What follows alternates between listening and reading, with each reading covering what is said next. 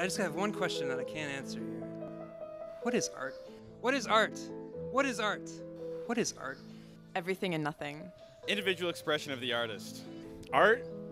Art was my metal shop teacher in junior high. Sounds like a deep story. Art is what you want it to be. Okay, what do I want it to be? Whatever you want it to be.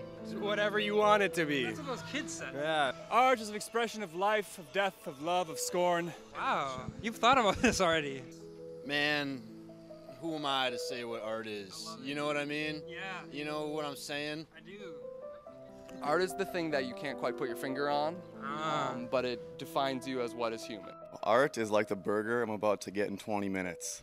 The artist finds and puts down in whatever way they do their art in a manner that's pleasing to the eye, catches the attention, and people go, wow, that's neat, I want it on my wall. It's got to be something that would move someone, and at the same time get a message from it.